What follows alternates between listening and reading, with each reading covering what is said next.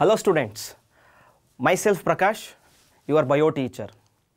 So today we are dealing with competitive questions so far as the first chapter is concerned, which is called as reproduction in organisms. You are very familiar with that.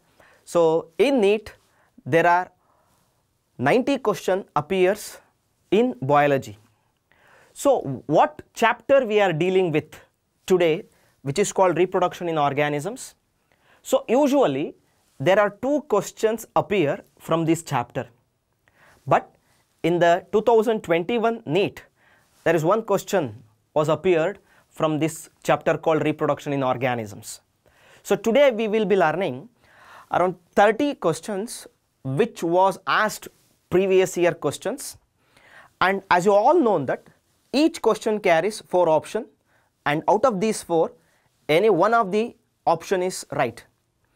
And also we will be learning why the 3 other options are wrong, and these 3 options might be correct for other 3 questions.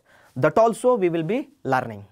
So in today's class we will be learning, so far as your competitive part, that is NEET, is concerned, the chapter name is called reproduction in organism. See the first question, it is on the screen. Which of the following flowers only in its lifetime? The options are mango, the option B jackfruit, the option C bamboo species, and the option 4th one is called papaya. See, please read the question carefully. Which of the following flowers only in its lifetime? The correct option is bamboo species. So option C is the right one.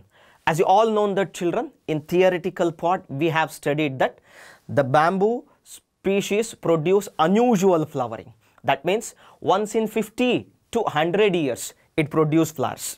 See, the bamboo species starts producing flowers once in 50 to 100 years after planting, and also produce fruits after 7 to 11 months.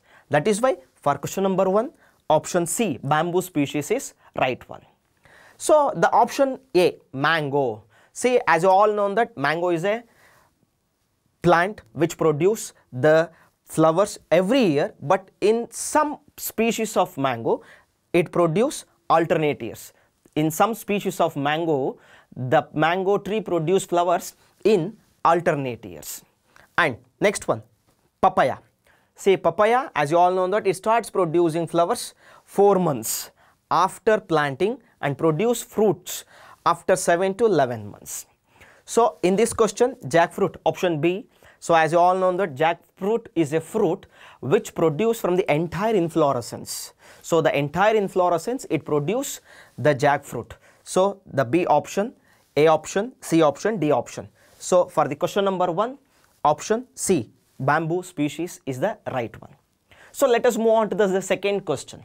See the second question, which of the following shows isogamy with non-flagellated gametes? Non-flagellated means the gametes which do not have the locomotory structures called flagella. That's why they are called as non-flagellated gametes. The question is asked here, which of the following shows isogamy? See, isogamy, please concentrate on that word iso, similar.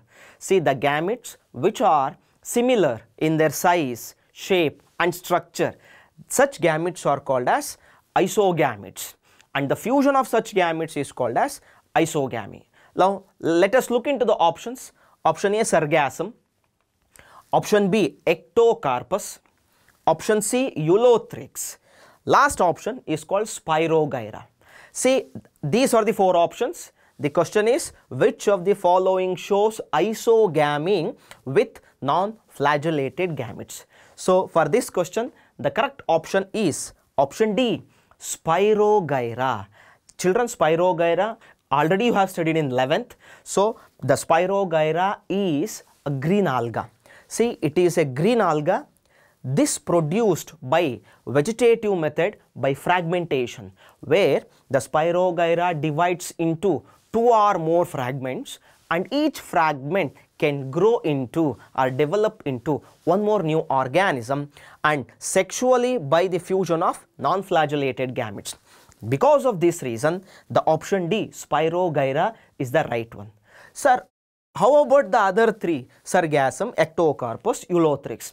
Both Sargassum and Ectocarpus are brown algae. Again, when it comes to Eulothrix, Eulothrix is also a green alga.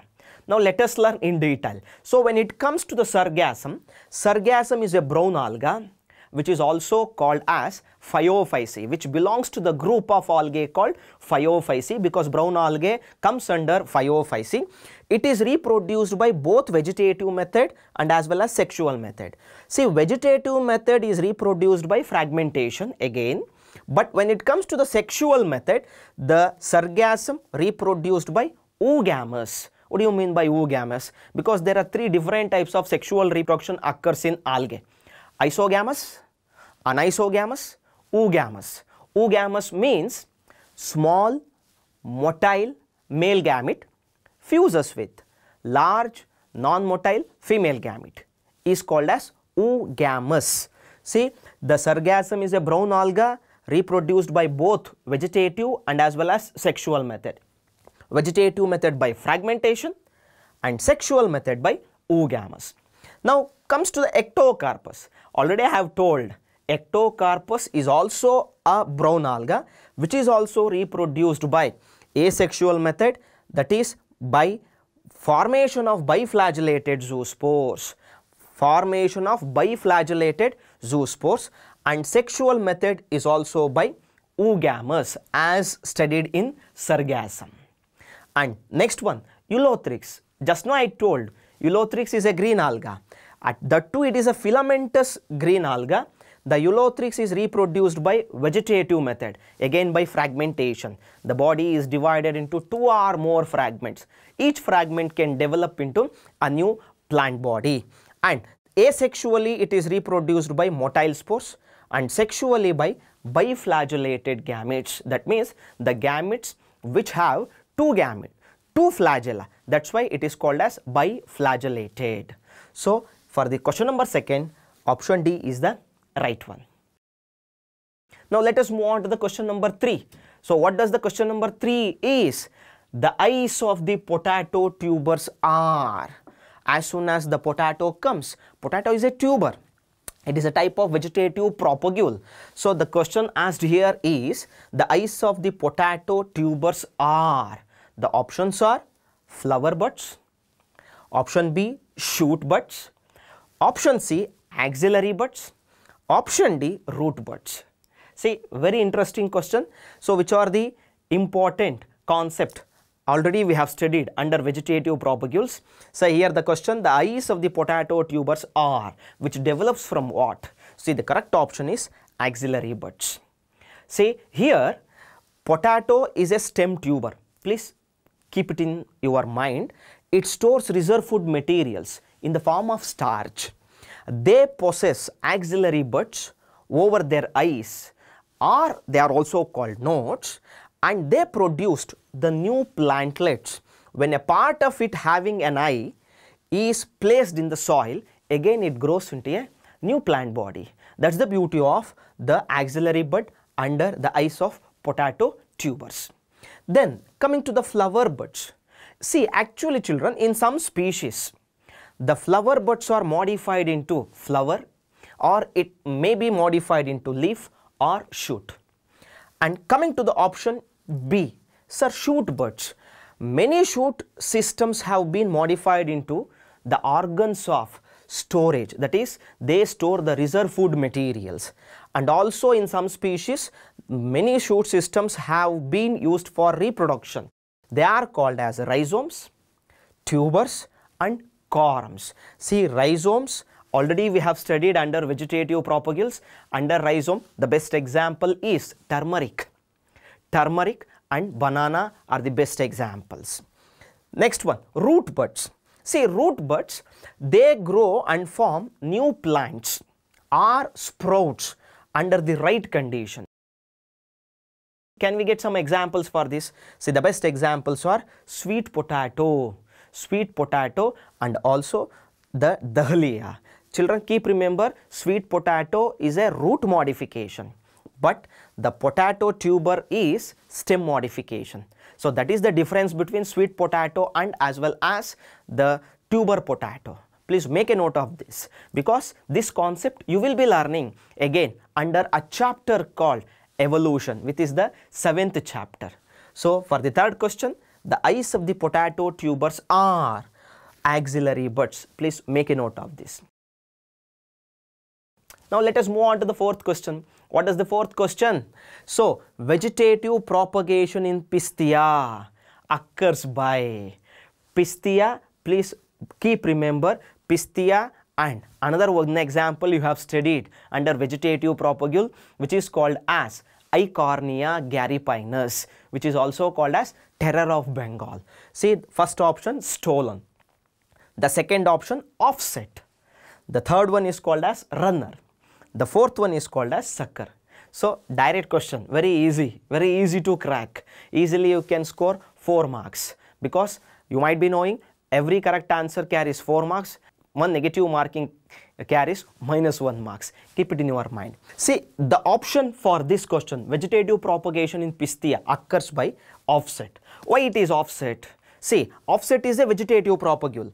Actually, this Pistia is an aquatic weed which grows or which reproduce vegetatively in the form of offset, where one internode long runners which grows horizontally, then under the soil surface, along the soil surface, and gives rise to the new plants from axillary or terminal buds.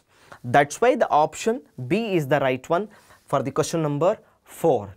Children, keep remember, Pistia, it is an aquatic plant. It reproduces by vegetative propagation with the help of a vegetative propagule called offset. Another example apart from the Pistia which reproduce vegetatively by offset, that is called as Eichhornia or Eichhornia garipinus, which is commonly called as terror of Bengal. Now, why can't it be stolen? Because stolen is also a vegetative propagule which is commonly seen in 2 important species. One is called as strawberries and the another one is called as mint.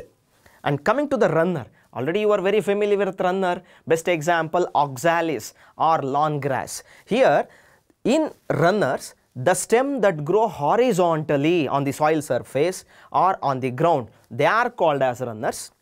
And as these runners grows, the buds form at the nodes, which later develops the roots and shoot system, resulting in the formation of a new plant that is called as a runner. See here, nodes and internodes, please don't get confusion with nodes and internodes. Nodes are nothing but the region of the stem on which the leaves are born. It is called as nodes. The distance between 2 successive nodes is called as internode. See the best example for runner, which is called grass and oxalis. Last one, sucker. Here sucker, the new plants arises from the underground part of the stem. Best example, chrysanthemum. So in chrysanthemum what happens? The plantlet grows obliquely and it comes out of the soil surface. As it grows, it detaches from the parental plant and a new organism will grow or a new plantlet will grow. So that is the beauty of chrysanthemum. So keep remember, so this question belongs to a concept called vegetative propagation and as well as vegetative propagules. Now let us move on to the next question. 5th question, vegetative propagation in mint, just now we have studied in previous question, occurs by option offset. Obviously it is not the option because offset can be seen in Pistia and Eichhornia, second one rhizome, the third one which is called as sucker, and the fourth one is called as runner. See, the correct option for this question is sucker. So mint and strawberries, just now we studied in the previous slide, both mint and as well as strawberries, they are the best example for sucker. In sucker, the new plants arise from the underground part of the stem. Just now we studied. So coming to the first one, offset. See offset, here the new plant arises from a shoot, a thick horizontal branch, at its end. Best example, Eichhornia, commonly called water hyacinth or commonly called terror of Bengal, and Pisthia are the best examples. See, coming to the rhizome, it is an underground stem modification which are mainly involved in food storage, that is they store the reserve food materials. The best examples for rhizome, turmeric is the one best example. Apart from turmeric, there is one more example which is called as banana. So let us move on to the next question. Question number 6. The sixth question says like this: gemule formation is a mode of reproduction in. So here again it comes under asexual mode of reproduction. See, the options are: option A, marine sponges; option B, freshwater sponges; option C, marine cnidarians. Cnidarians obviously coelenterata. Option 4, freshwater cnidarians. Which is the right option? Easy to guess the option. Say gemule formation is a mode of reproduction in, because already you are familiar with gemule. Gemules are asexual reproductive structure produced during unfavorable condition. The best option is freshwater sponges, option B. Freshwater sponges is also called spongilla, S-P-O-N-G-I-L-L-A. See, actually it is also called spongilla, just now I told. During unfavorable condition, so the freshwater sponges produce asexual reproductive structures. They are called as gemule. And this gemule contains a mass of undifferentiated cells called archaeocytes. And on return back to the favorable condition, or when the favorable condition is approaching, so these archaeocytes comes out of the minute opening which is present at the anterior part of the gemule, that is called as micropyle. It is a small opening, minute opening. Through this minute opening called micropyle, the archaeocyte comes out of the gemule, and each archaeocyte can develop into one more new organism. So that is why the correct option for the gemule formation is a mode of reproduction in freshwater sponges. Now let us come to the marine sponges. Children, marine sponges reproduced by regeneration. Best example, calcareous sponges. What do you mean by calcareous sponges? Calcareous units, because they have special skeleton, endoskeleton. They are called as spicules. They are called as calcareous sponge because these spicules are made up of a chemical compound called calcium carbonate and spongin fibers, or it is also called silica, S-I-L-I-C-A, silica. Now coming to the next, marine cnidarians. Which is the marine cnidarians? These reproduce by asexually, which may occur in two phases. The one form is called asexual form and another is called as sexual form. Best example, corals. There are number of corals, brine coral. Then brine coral is also called fungia, F-U-N-G-I-A, which comes under coelenterata. Jellyfish. Jellyfish also comes under coelenterata, which is called Aurelia. It's a scientific name of jellyfish. Next, sea anemone. Sea anemone also belongs to cnidaria or coelenterata. Sea anemone, the scientific name is called Adamsia, A-D-A-M-S-I-A, Adamsia. See, in these examples or in these coelenterata, so the life cycle consists of two phases. One is called as polyp, another one is called as medusa. Polyp is asexual form, medusa is sexual form. Here what happens? Polyp reproduces medusa asexually and medusa reproduces polyp sexually. See, don't get confusion. The sexual life cycle in coelenterata consists of two phases, polyp and medusa. Polyp is asexual form, medusa is sexual form. Polyp reproduces medusa asexually, medusa reproduces polyp sexually. So this concept or this phenomenon or process, we call it as alternation of generation, which is also called as metagenesis. Please make a note of this, very important. Next one, freshwater cnidarians. There is only one best example because freshwater cnidarians reproduce by asexual method, that too in the form of budding. that too in the form of exogenous budding, which is also called as external budding. Already you have studied. So best example for freshwater cnidarians, hydra. See, hydra is a freshwater coelenterate or cnidarian which reproduces asexually by budding, that too by exogenous budding or external budding. So the correct option for question number 6, which is called freshwater sponges. Let us move on to the 7th one. See the 7th question. If male and female flowers are present on the same plant or individual, the condition is called, see, male which is called as staminate, female is called pistillate. That comes under unisexual flowers. That means if the flowers contains male and female flowers on different plants, then it is called unisexual condition. Let us look into the options. Option A, monoecious. Option B, dioecious. Option C, isogamy.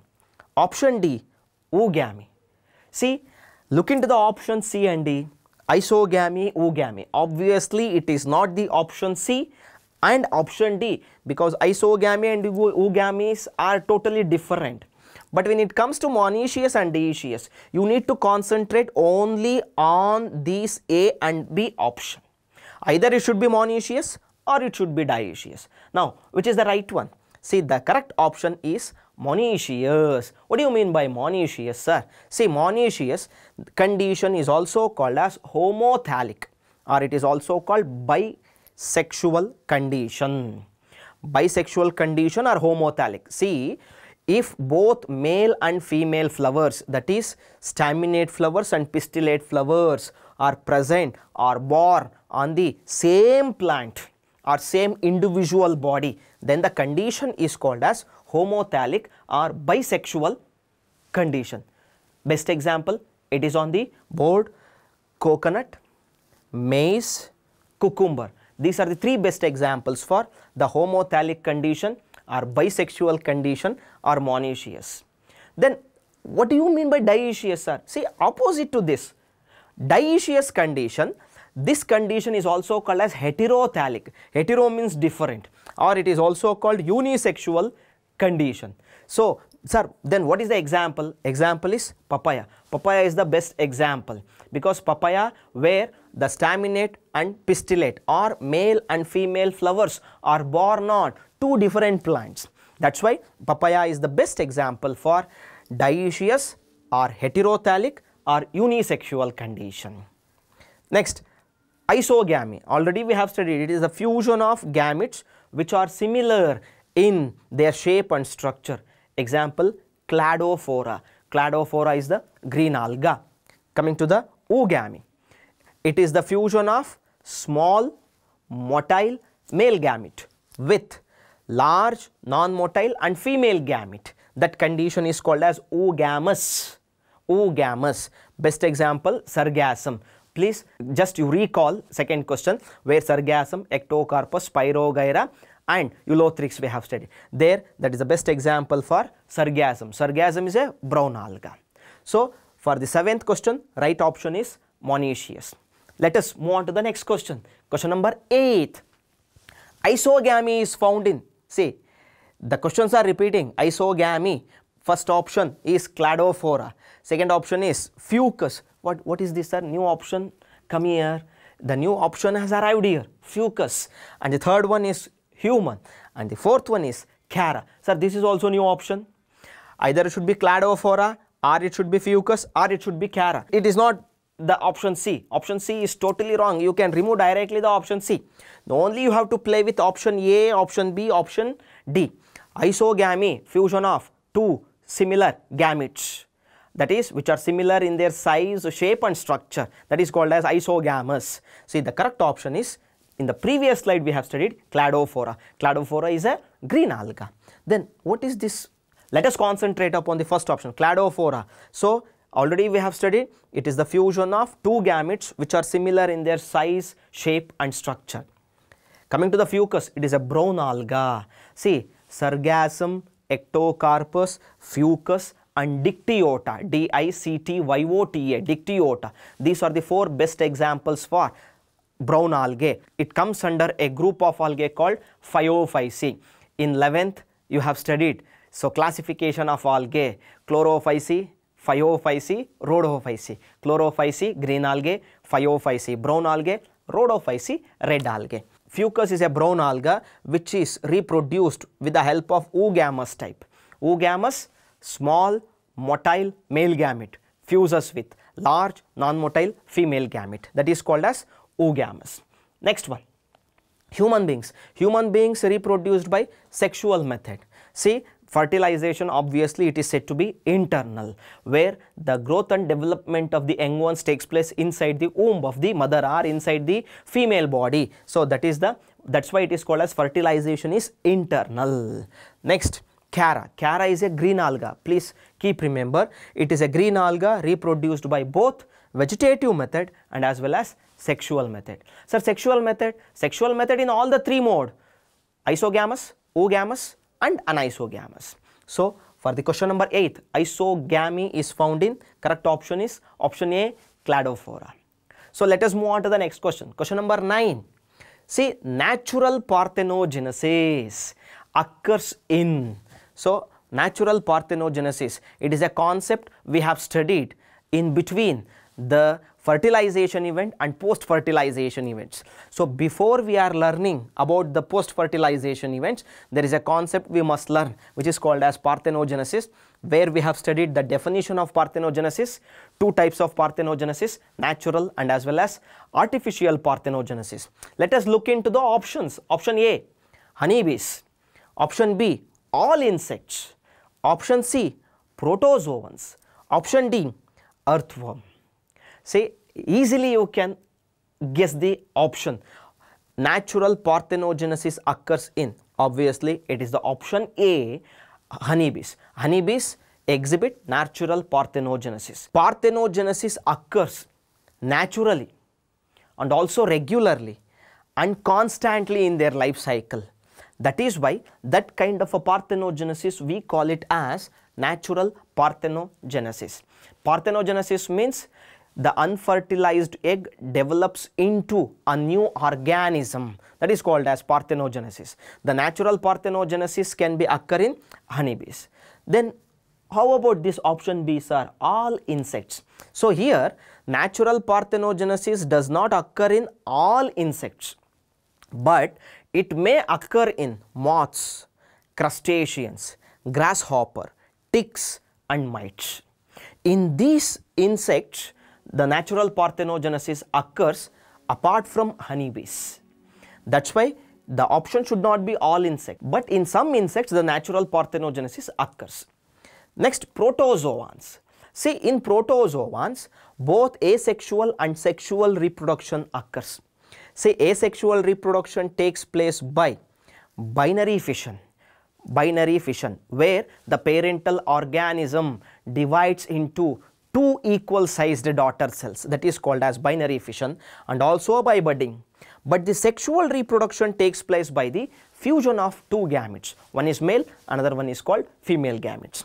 Now coming to the last one, earthworm. The earthworm is a bisexual animal which is commonly called as hermaphrodite. See, earthworm is a bisexual animal which is commonly called as hermaphrodites, which reproduces by the fusion of male and female gametes. So bisexual means a single organism having both male and female reproductive structure. Such animals are called as hermaphrodites or bisexual animal. Earthworm is the best example. Apart from that earthworm, you can also write it as leech. Both comes under phylum Annelida, and also you can write it as sponges. So for the question number 9, option A is the right one. Let us move on to the next one, 10th question. See, which of the following has the longest lifespan? So it comes under a concept, the first concept you have studied in this chapter called reproduction in organism, that is called lifespan. The period from birth to natural death is called as lifespan. Option tortoise, option B banyan tree, option C parrot, option D elephant. See, the correct option is option B banyan tree. because the lifespan of the banyan tree is about 200 to 300 years. When it comes to the tortoise is having a lifespan of 150 to 200 years. When it comes to parrot is having a lifespan of 140 years. When it comes to the elephant, the lifespan of elephant is 90 years. 90 years the lifespan of elephant. See, 90 years elephant, parrot 140 years, tortoise 150 to 200 years, banyan tree 200 to 300 years. That's why the option B is the right one. Which of the following has the longest lifespan? Obviously, it is banyan tree. Next, 11th question. See, the 11th question, during binary fission, see, they have mentioned over there in amoeba. Amoeba is a unicellular protozoan. During binary fission amoeba, which of the following organelles is duplicated? Very beautiful question. Which one of the following organs get duplicated? Cell organelles gets duplicated during the binary fission in amoeba. See, the options are plasma membrane. Might be the answer is going in your mind. Option B, contractile vacuole. Option C, which is called as food vacuole. Option D, nucleus. See, plasma membrane, contractile vacuole, food vacuole, nucleus. In your mind it's going, it is not contractile vacuole nor food vacuole, because contractile vacuole helps in osmoregulation, whereas the food vacuole is helping in storage of food. Either it should be A or it should be D, right? It's going in your mind. See, the correct option for this question is option D, nucleus. See, during binary fission in amoeba, what happens? The nucleus elongates and becomes dumbbell shaped. The nucleus becomes elongates and it becomes dumbbell shaped and divide the parental nucleus into two equal sized daughter nuclei. That is how the binary fission occurs in unicellular protozoan called amoeba. When it comes to the option A, plasma membrane, in amoeba children, the plasma membrane helps in the movement of certain substances in and out of the cell. That is an important function performed by the plasma membrane in amoeba. Let us move on to the contractile vacuole. In amoeba, the contractile vacuole helps in a process called osmoregulation. What do you mean by osmoregulation? Maintenance of osmotic pressure. That means maintaining the water balance in the body of the organism, that is called as osmoregulation. Not only it helps in osmoregulation, it also helps in excretion too. Now coming to the C option, food vacuole. Obviously the name itself indicates, because there are three types of vacuoles. The first one, contractile vacuole, food vacuole. Another one is called as gas vacuole. That is one type of vacuole. See, this food vacuole in amoeba, it is a membrane enclosed sac. Sac means a pouch which has a digestive function. That is the important function of food vacuole in amoeba. That's why children, in this question, amoeba during binary fission, which one of the following cell organelles get duplicated? Right option is called nucleus. Let us move on to the one more question, 12th one. See, the process of the development of embryo from the zygote. The process of development of embryo from the zygote. What do we call this process? Option A, gametogenesis. Is it gametogenesis? Let us look into it. B, sporogenesis. C, embryogenesis. Option D, oogenesis. Process of development of embryo from the zygote. Obviously, the option C is the right one.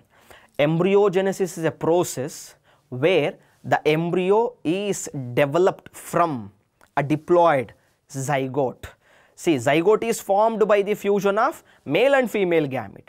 then the zygote undergoes repeated mitotic division to produce cells, cells into tissues, tissues into organs, organs into organ system into a new organism. See, that's why the embryogenesis is the right one.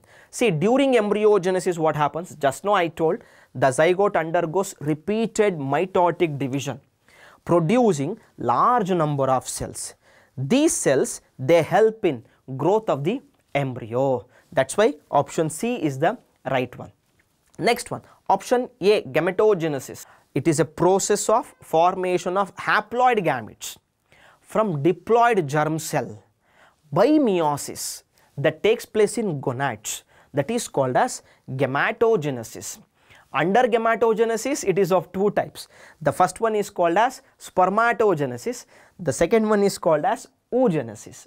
Spermatogenesis occurs in the male gonad called testis. Oogenesis is a type of gametogenesis which occurs in female gonad called ovary.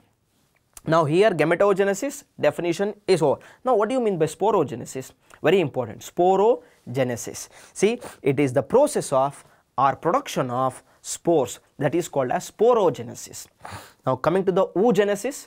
Oogenesis, it is a type of gametogenesis in which the haploid female gametes are produced from diploid germ cell by meiosis that takes place in ovary, that is called as oogenesis. See, the entire process of oogenesis you will be learning in a chapter called human reproduction, which is the third chapter.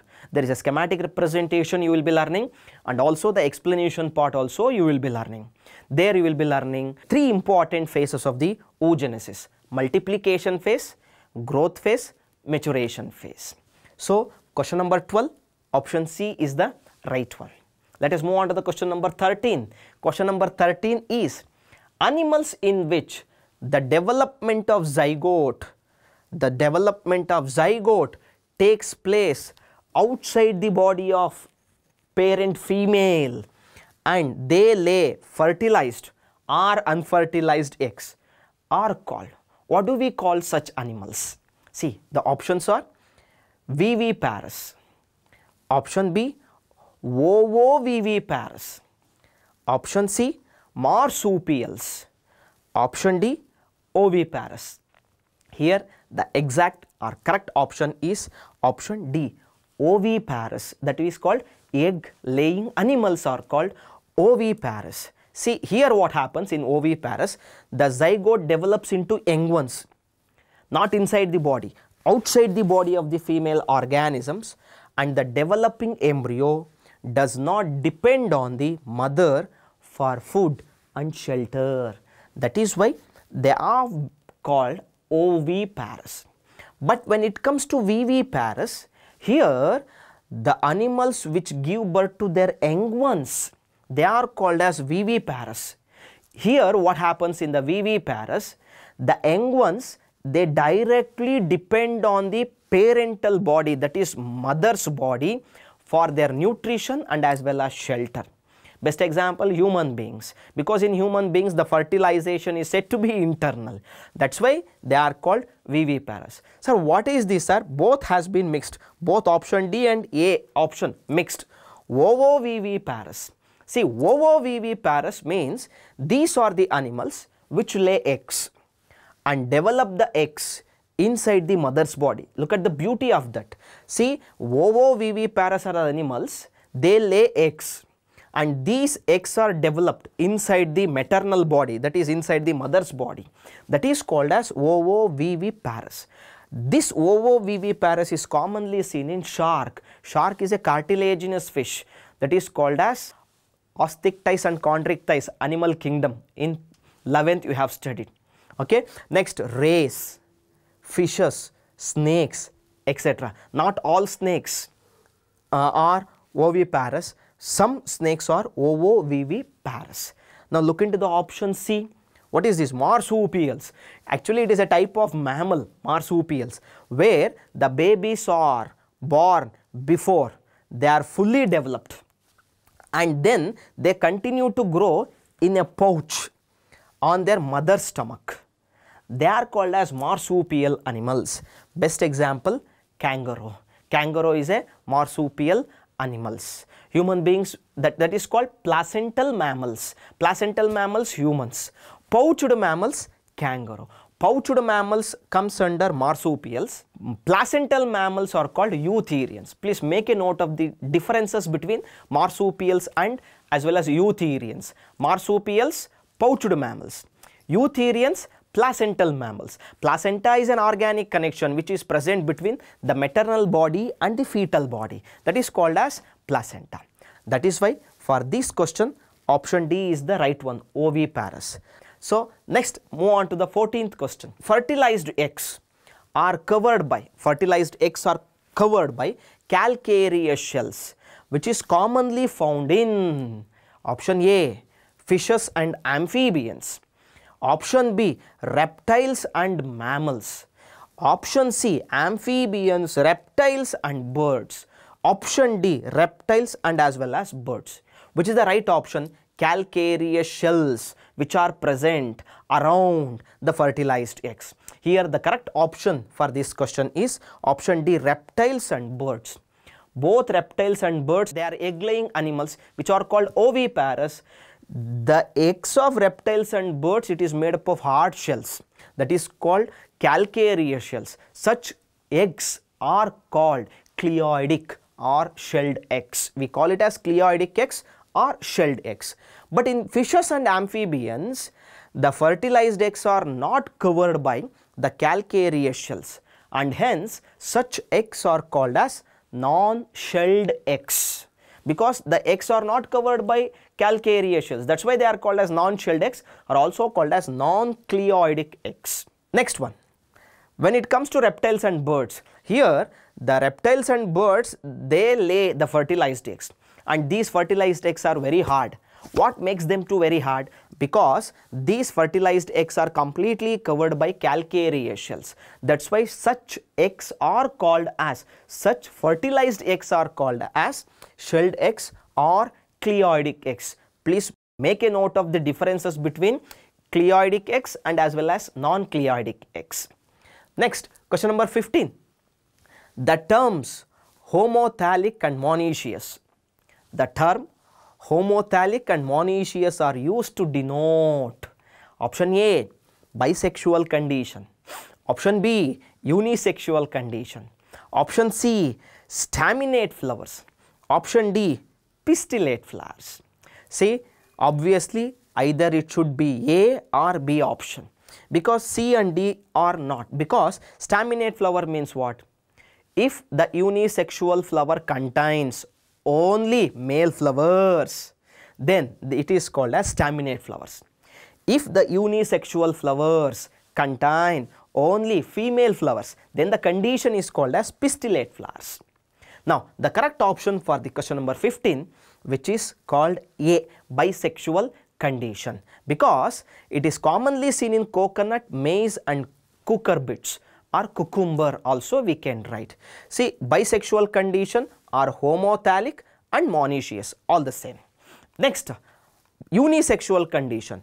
If staminate or pistillate flowers, if they are present on two different plants, that is, the male flowers are born on one plant, the female flowers are born on another plant. So that condition we call it as dioecious or heterothallic or unisexual condition. Example, date palm, cycas, papaya are the best examples. Next one, staminate flowers. If the unisexual flower which contains only androecium, that is called stamens or male flowers, then the condition is called staminate flowers. Pistillate flowers, if the unisexual flower contains only female part or gynoecium or female flowers, then the condition is called pistillate flower. So question number 15, option A is the right one. Next, question number 16, children. Which of the following is correctly matched? Please give more importance to these kinds of questions. So, which among the following is correctly matched pair? The option yeast to zoospores, Chlamydomonas to conidia, ginger sucker, Last one, onion bulb. Which is the right option? See, yeast is a unicellular fungus. Zoospores are produced, it is a biflagellated spores produced from Chlamydomonas. It is a green alga. So the correct option for this question number 16 is onion, D, bulb. Because bulb, it is a type of vegetative propagule through which the onion develops into a new plant. Sir, why can't it be yeast or Chlamydomonas or ginger? We will learn. See here in onion what happens? Onion is reproduced by a vegetative propagule. That vegetative propagule we call it as bulb. See in onion what happens? A new bulb arises from axillary bud or shoot underground stem athwa short underground stem, and that axillary bud or a new bulb develops into a new onion. Sir, how about this yeast zoospores? See, yeast is a unicellular fungus. Yeast reproduced by budding. It is of exogenous budding, that is external budding. But zoospores are the biflagellated spores produced by another green alga called Chlamydomonas. Coming to the Chlamydomonas, actually say Chlamydomonas is a unicellular alga which reproduced by the production of zoospores. Zoospores is a biflagellated. It consists of two flagella. They are motile spores. But Conidia, they are also asexual spores which are produced in another fungus called Penicillium notatum. Penicillium notatum is another fungus. In that fungus, the conidia are called asexual reproductive structures. Next to ginger. Ginger is reproduced by obviously by vegetative propagule called rhizome. Apart from ginger, I also given an example called banana. Ginger, banana, turmeric also you can write. Clear? So, question number 16, option D, onion bulb is the right one. Next, question number 17. Which of the following animals give birth to young ones? See, you feel that the question might be repeating, but look into the options once please. The options are Ornithorhynchus and Echidna. Option B, Marcopus and Pterophus. Please learn the scientific name under animal kingdom of 11th syllabus. Please write from sponges to till the vertebrates, the classification of vertebrates which is called mammals. Please learn the scientific name or zoological name, very important. Option C, Balanoptera and Homo sapiens. Homo sapiens is a human beings. The scientific name of human being is Homo sapiens. Option D, both B and C. Which is the right option?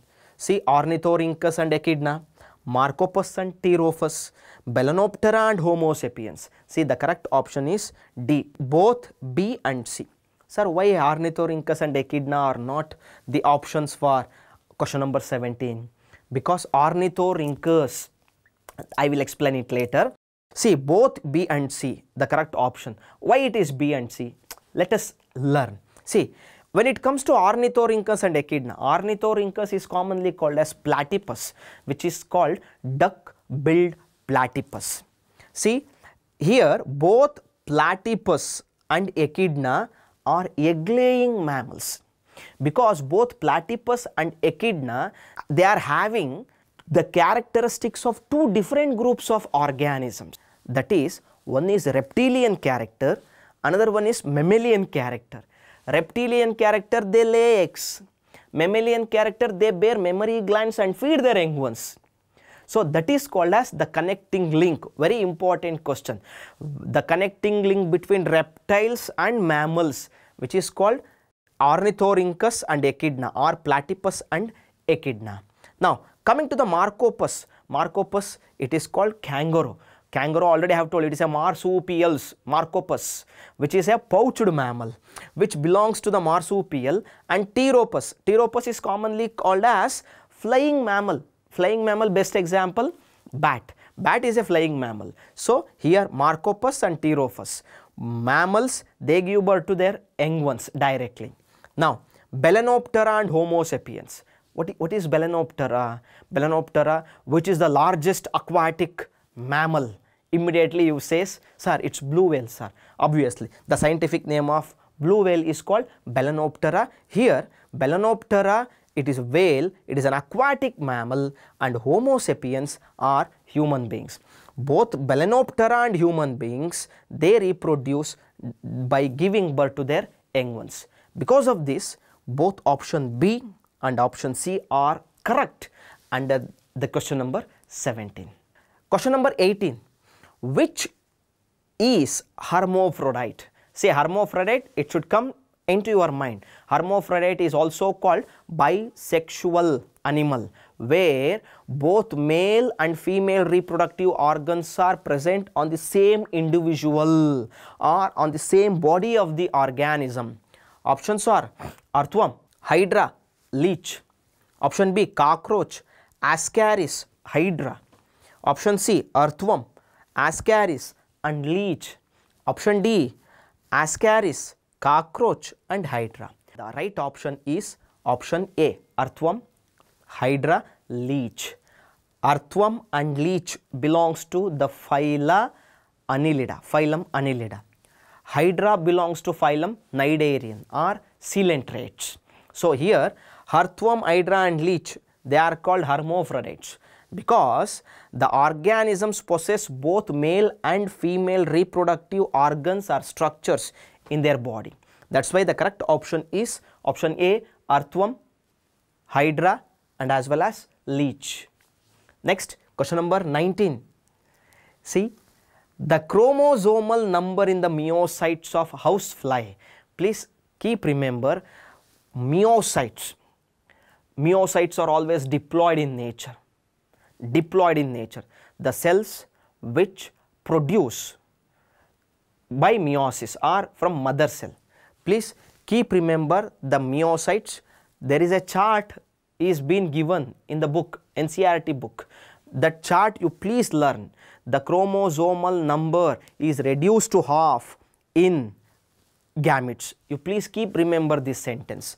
See, the question asked here is the chromosomal number in the myocytes of housefly. Option A, 8. Option B, 12. Option C, 20. Option D, 24. Which is the right option? There housefly is given. Housefly. The correct option is option B, 12. The chromosomal number in the myocytes of housefly is 12. See, here in housefly, the chromosome number in myocyte is 12. See, chromosome number in myocyte is 12, but is reduced to half in gametes. Now coming to the 8th one, in fruit fly. Fruit fly, scientific name Drosophila melanogaster. Its life cycle is very short. It completes its life cycle within 15 days or 2 weeks. In fruit fly, the chromosome number in myocyte is 8. Next, coming to the 20. See, the chromosome number is 20 in maize plant. Maize is the best example where it has a chromosome number in myocyte is 20.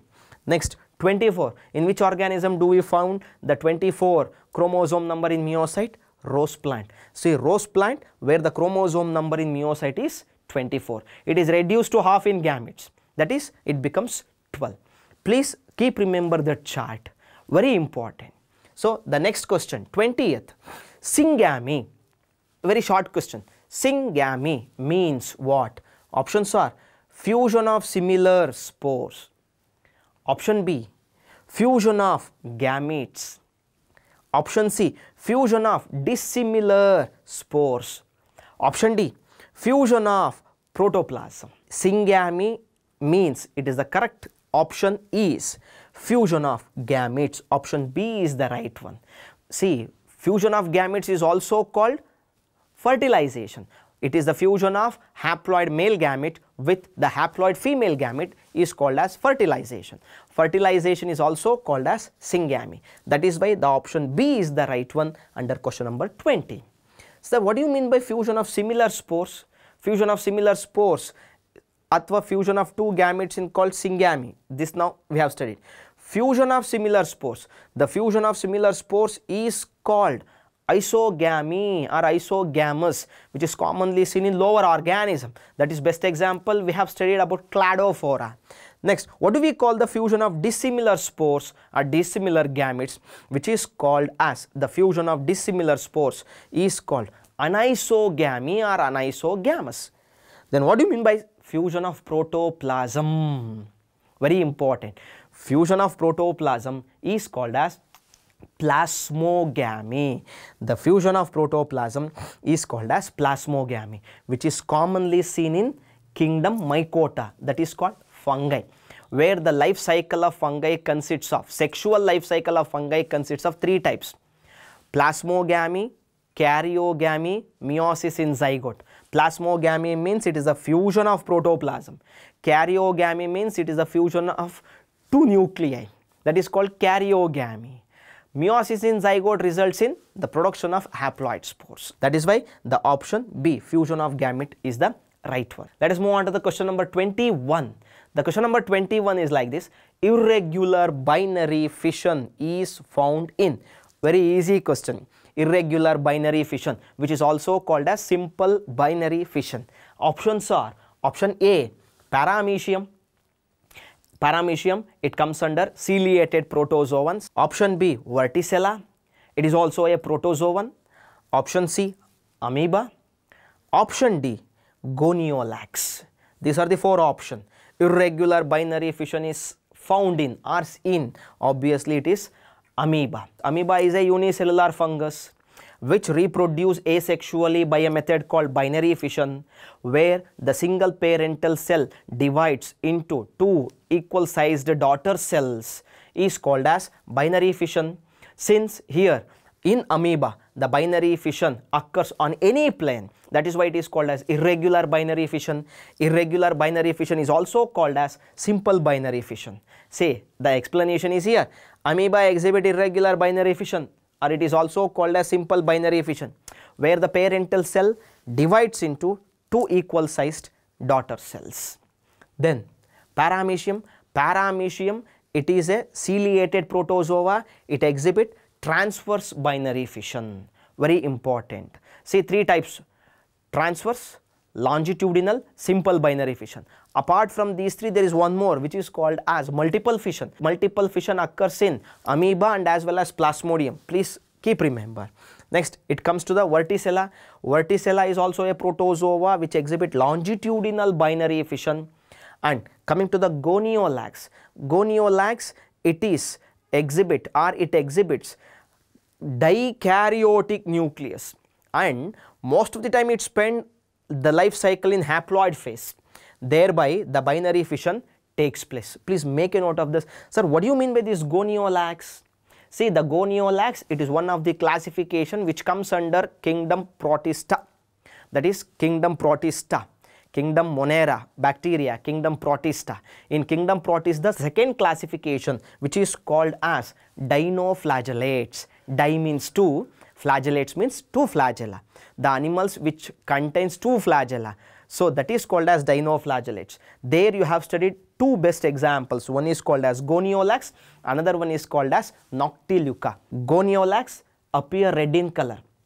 It makes the sea to appear red in color because it rapidly multiplies in the sea and it releases a toxic chemical called saxitoxin, saxitoxin, saxitoxin, and this saxitoxin causes the death of shelled fishes because this saxitoxin is highly toxic chemical.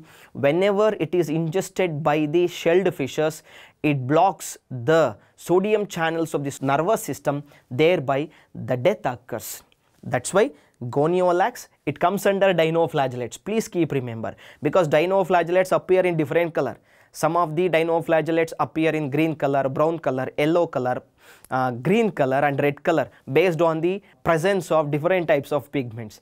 So for 21st question, irregular binary fission is found in amoeba. That is the right option. Next one, question number 22. In penicillium, penicillium is a fungus, Penicillium notatum.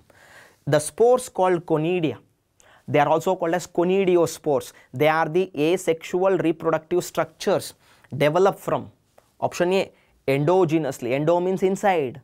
Second one, exogenously means outside. Third one, exogenously in clusters.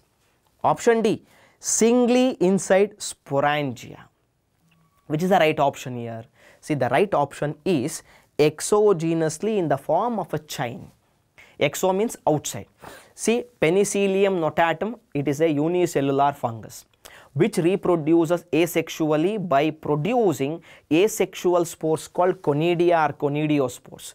These conidia or conidiospores are formed exogenously outside the body in the form of chains. See, in Penicillium notatum, the non-motile asexual spores are produced exogenously in the form of chains. They are called as conidia or conidiospores. Next one, endogenously in Rhizopus. Rhizopus, it is also a fungus. Rhizopus is commonly called as bread mold. So, in Rhizopus, the spores are produced inside the body of the organism. That's why the spores are called endogenous spores. They are called as endogenous spores. Then what do we call the spores which are produced in Rhizopus? They are called as sporangiospores. They are called as sporangiospores. Next question, question number 23. Asexual mode of reproduction in Spirogyra is by, Spirogyra it's a green alga. The question is asked, asexual mode of reproduction in Spirogyra is by zoospores, option B, aplanospores, option C, sporangiospores, option D, fragmentation. See, you must know Spirogyra is a green alga. Already we have studied. So, Spirogyra is a green alga which reproduced by asexual method called fragmentation, where the Spirogyra breaks up into 2 or more fragments or pieces, and each fragment can develop into a new Spirogyra or a new living organism. Then what is this zoospore? See, Spirogyra is a green alga, already I have told. It is reproduced by fragmentation, where the parental body breaks into 2 or more pieces, and each piece we call it as fragment, and later on each fragment can develop into a new individual. Other than Spirogyra, the other organism which reproduced by fragmentation is Eulothrix, flatworms, they are called Platyhelminthes, echinoderms, echinodermata, phylum echinodermata, starfish best example, reproduced by fragmentation. Now coming to the zoospores, zoospores are the motile spores because they have 2 flagella. They are called as biflagellated zoospores. They are produced from another green alga called Chlamydomonas. Next, aplanospores. What do you mean by aplanospores? These are the non-motile spores, and they are of 2 types. Aplanospores are non-motile spores. They are of 2 types. The first one is called as sporangiospores. The sporangiospores are produced by bread mold or Rhizopus, and conidia or conidiospores. They are produced in Penicillium notatum. Just look into the previous slide. In previous slide, we have studied about Rhizopus and as well as Penicillium. Next, sporangiospores. Sporangiospores are the non-motile spores which are produced in bread mold or Rhizopus. So, question number 23, option D is the right one. Let us move on to the question number 24. In question number 24, menstrual cycle occurs in the females of. Menstrual cycle, it is a cyclical and regular changes in which certain complex events takes place in the female reproductive system in every 28 days. It is called as menstrual cycle because there are 2 types of reproductive cycles can be seen. One is called as estrous cycle, another one is called as menstrual cycle. Estrous cycle commonly seen in non-primates. Menstrual cycle is commonly seen in primates. Let us look into the option: amphibious, bats, reptiles, insectivores. The correct option directly you can bats, because bat is a flying mammal. See, bat is a flying mammal, so and hence the menstrual cycle occurs in female bats. Very important question, very important. The differences between menstrual cycle and as well as estrous cycle so far as your theory part is concerned. Question number 25, a strong urge for sex develops in non-primates females. Make a note of that, non-primate females at some time of the year due to the first option, menstrual cycle, the second option, which is called as reproductive growth, the third one is called as previous recovery period, the fourth option is estrous cycle. Just now I told non-primates exhibit estrous cycle, primates exhibit menstrual cycle. The correct option is option D, estrous cycle. See, here in estrous cycle, it commonly occurs in non-primates. That's why they are called seasonal breeders, because their breeding activity is restricted to a specific period, or the breeding activity takes place only during a particular season. They are called as seasonal breeders. All non-primates are seasonal breeders. All primates are continuous breeders. But in continuous breeder, what happens? The reproductive activity occurs continuously throughout their reproductive period. That is called as continuous breeders. Next one, menstrual cycle. Menstrual cycle occurs in primates. That's why which are commonly seen in continuous breeders, where the reproductive activity or breeding activity takes place continuously throughout the reproductive phase. Till there the reproductive phase is present, till there the breeding activity continues. Please, there also you please make a note of about continuous breeders and as well as seasonal breeders. Continuous breeders, menstrual cycle, primates. Seasonal breeders, estrous cycle, non-primates. Please make a note of that. Know the differences between continuous breeders, seasonal breeders, menstrual cycle, estrous cycle, non-primates, primates. So, the next question number 26. In case of external fertilization means what? The fertilization which takes place outside the body of an organism is called as external fertilization. The number of offsprings produced is, you must be very strong towards the differences between external fertilization versus internal fertilization.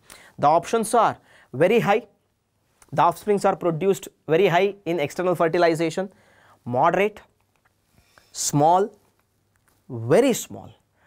The correct option is option A, very high. See, in external fertilization is commonly seen in aquatic animals, fishes and amphibians. Here in fishes and amphibians, since the external fertilization occurs, the fertilization occurs outside the body of an organism, it produces more number of eggs. That means it produces more number of offsprings. That's why option A is the correct, because in external fertilization the number of offsprings are produced is very high, since it takes place outside the body of parent. That's the right option, option A. Next, question number 27. A scion. Please make a note of that very important concept. It is artificial vegetative propagation. A scion is grafted to a stalk. Please know the differences between scion and stalk. The quality of fruits produced will be determined by the genotype.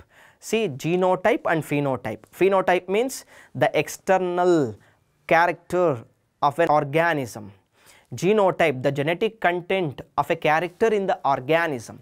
Options: stalk. Option B, scion. Option C, both stalk and scion. Option D, neither stalk nor scion. Question: a scion is grafted to a stalk. The quality of fruits produced will be determined by the genotype of whether either it should be scion or it should be stalk. Both stalk and scion are neither stalk nor scion. The option is, it is scion. Now let us learn what do you mean by scion. See, the plant in which the shoot system is retained but the root system is removed, then it is called as scion. When a scion is grafted to a stalk, the root system of the plant has the genotype of the stalk and the fruits produced show the genotypes of the scion. Please don't get confused. Scion means the plant in which the shoot system is retained but the root system is removed. Opposite to that, stalk. That means the plant in which the shoot system is removed and the root system is retained, that is called as stalk. So that is why the correct option is scion. Now stalk, what do you mean by stalk? Here the plant in which the root system is retained, but the shoot system is removed, that is called as stalk. Please know the differences between scion and stalk. That is why for this question number 27, B, scion is the right answer. Now move on to the 28th question. Seedless fruits in banana are produced through, seedless fruits means obviously it comes to in your mind, which is called as parthenocarpy. The seedless fruits are called parthenocarpy. See, options are asexual reproduction. Does it reproduce through asexual reproduction, or parthenogenesis, or triploid in nature, or cross pollination? Here in banana, the seedless fruits are produced through, obviously it's option C, triploid. What is the explanation for this? See, the parthenocarpy is a method, you know that, where some plants are, the ovary directly develops into a fruit. In some plants what happens, the ovary directly develops into fruit without fertilization. That is called as parthenocarpy. So in triploid in nature, the seedless fruits in banana can be produced with the help of triploid. Next, parthenogenesis. It is a process where the development of an unfertilized egg into a new organism without fertilization is called as parthenogenesis. Parthenogenesis is also called as virgin birth. Two types of parthenogenesis, natural and artificial. Natural parthenogenesis and artificial parthenogenesis. So the correct option, seedless fruits in banana are produced through triploid. Question number 29. Which of the following is having longitudinal binary fission? So 3 questions, if you go back, we have studied about the different types of binary fission: irregular or simple, transverse, longitudinal, multiple fission. Here the same question have asked, longitudinal binary fission is commonly seen in option A, euglena. Euglena is a protista which comes under a classification called euglenoids. Option B, plasmodium. Plasmodium, it is also one of the protista which comes under protozoa, that is called as protozoa. There are different types: amoeboid protozoa, ciliated protozoa, sporozoa. Under sporozoa it comes plasmodium. Plasmodium vivax, which causes a harmful disease in human beings called malaria. Next, planaria. Planaria, it comes under the phylum Platyhelminthes, flatworms.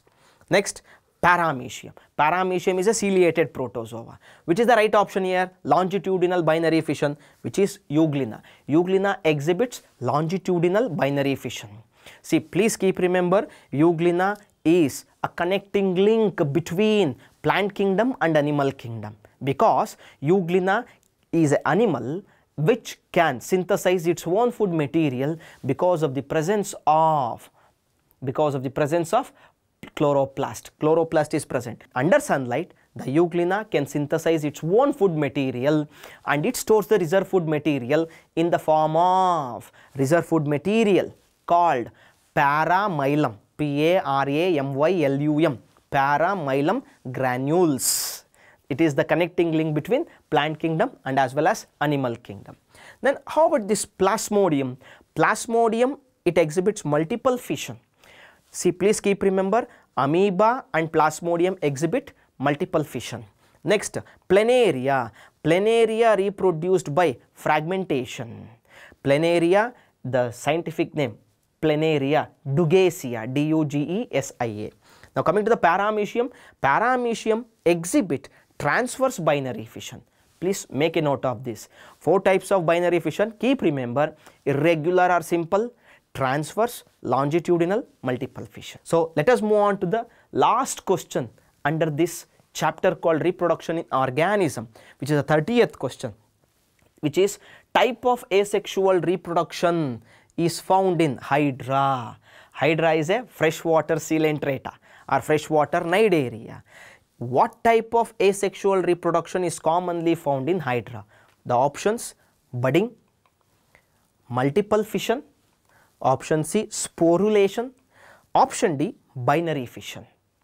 Directly, the correct option is budding. See, in that budding, it is exogenous budding because Hydra is a freshwater coelenterata. It reproduced by asexual method, that is called as external budding or exogenous budding. So, here what happens? A small bud grows external surface of the body of the parent. After that, they may remain attached to the parental body. Once it grows, it detaches from the parental body, and that bud can develop into a new organism and it can lead an independent life. Coming to the multiple fission, already I have told, in Plasmodium and amoeba, multiple fission takes place. So, here what happens? A nucleus divides amitotically and produce large number daughter nuclei. They are called as pseudopodiospores or amoebulae in amoeba, and each these nuclei carry a bit of cytoplasm. During favorable condition, the outermost layer rupture and amoebulae or pseudopodiospore comes out of the parental body. Each spore can develop into a new organism. That is called multiple fission. And next one, sporulation. Sporulation is a type of asexual reproduction where the organism produce unicellular units. These unicellular units are called as spores, and these spores are produced from the parental body. Later, these spores develop into a new organism. Best example, Chlamydomonas, Rhizopus, Penicillium. Chlamydomonas is reproduced by zoospores. Rhizopus is reproduced by sporangiospores. Penicillium is reproduced by conidiospores or conidia. Chlamydomonas by zoospores, they are motile spores. Both Rhizopus and Penicillium, sporangiospores and conidiospores, they are non-motile spores. Please make a note of this. Next, binary fission.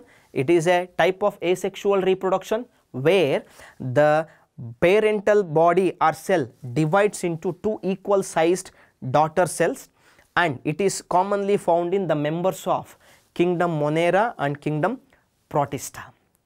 So, question number 30, option A, budding is the right one. Children, so far we have studied about, we have learnt about some of the important questions which might be asked so far as your competitive exam is concerned, that too under the chapter called Reproduction in Organisms. Please, apart from this, solve some more questions under this chapter, because already I have told from this chapter 2 questions may come so far as your NEET is concerned, but so far as 2021 NEET is concerned, 1 question had appeared. So, in the next class, so I will be coming with one more new concept. Till that, thank you.